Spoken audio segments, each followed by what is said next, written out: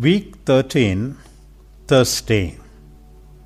A reading from a homily of Saint Jerome to the newly baptized. I will go to the place of the wonderful tabernacle. Like the deer that yearns for the fountains of water, so my soul is yearning for you, O God. As those deer, then, yearn for the fountains of water, so it is with our deer. They have come out of Egypt and left the world.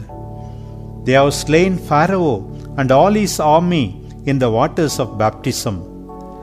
Now, after slaying the devil, they yearn for the fountains of the church, the Father, the Son, and the Holy Spirit. That the Father is a fountain is related in Jeremiah. They have forsaken me, the fountain of living waters, and hewed cisterns for themselves, broken cisterns that can hold no water.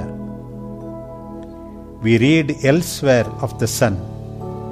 They have forsaken the fountain of wisdom. Again of the Holy Spirit. Whoever drinks of the water that I shall give him, there will rise up in him a fountain of water welling up to eternal life. Straightway the evangelist explains that the Savior was speaking of the Holy Spirit. These quotations clearly demonstrate that three fountains of the church are the mystery of the Trinity. The soul of the believer, of the baptized person, yearns for these fountains. And he says, my soul has thirsted for God, the living fountain. His was no mild wish to see God. He yearned with all his ardor. He thirsted with burning passion. Before receiving baptism, they spoke with one another and said, when shall I come and appear before the face of God? See, what they asked for has come to pass. They have come and stood before the face of God. They have appeared before the altar and the sacred mysteries of the Savior. Admitted to the body of Christ and reborn in the life-giving fountain, they speak with confidence and say, I will go to the place of the wonderful tabernacle, even to the house of God. The house of God is the church.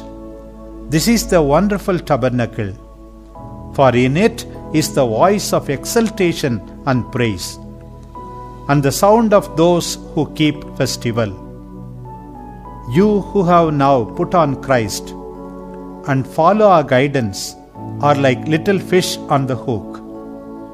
You are being pulled up out of the deep waters of this world by the word of God. And so you can say, in us nature is changed. For fish which are taken out of the sea die, but the apostles have fished and taken us out of the sea of this world in such a way that we have been brought to life from the dead. While we were in the world, our eyes were in the depths, and our life was spent amidst the mire.